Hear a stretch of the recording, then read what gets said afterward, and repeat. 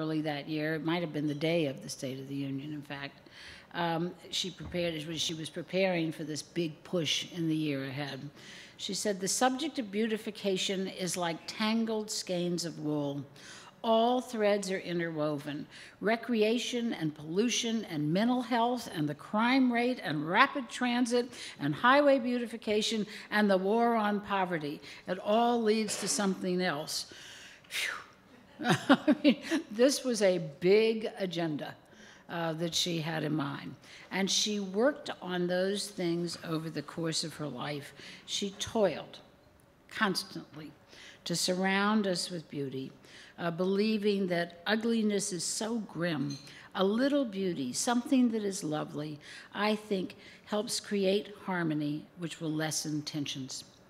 We certainly see that here in our nation's capital, where her hundreds of thousands of flowers and trees and bulbs. I mean, when she came up and won the President's Medal of Freedom, I did a piece about it, and I, at that point, had counted up the numbers, and it was, tens of thousands of azaleas and hundreds of thousands of bulbs, and and tens of thousands of trees, and every spring, when everything comes into profusion, we all look around and say, "Thank you, Lady Bird Johnson."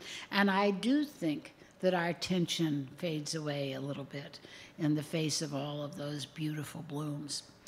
And then there are, as bad as the billboards still are, there are the unexpected burst of wildflowers along the highways, and they're such a treat to come upon. We drive to South Carolina a few times a year down the dread 95, but there'll be the south of the border billboard over there with its totally politically incorrect message, but in the median there'll be bachelor buttons, and they will distract you. Maybe from the driving, but also from the billboards, because they're so pretty. And I'll be saying to Steve all the way, "Look at those flowers," because they really do bring joy. And they do make the whole trip an easier trip, a better trip. So just because we can't do it all, and I know you've been talking about that, and I know you'll be talking about it some more, it doesn't mean that you don't do what you can. I always think that saying a problem is too big is a cop-out. That you do what you can, where you can, when you can. And, and then try to do more if you can, but do what you can, because every little bit of beauty makes a difference.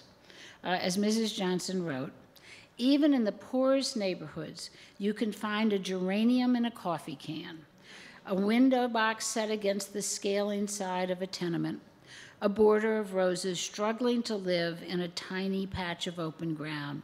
Where flowers bloom, so does hope."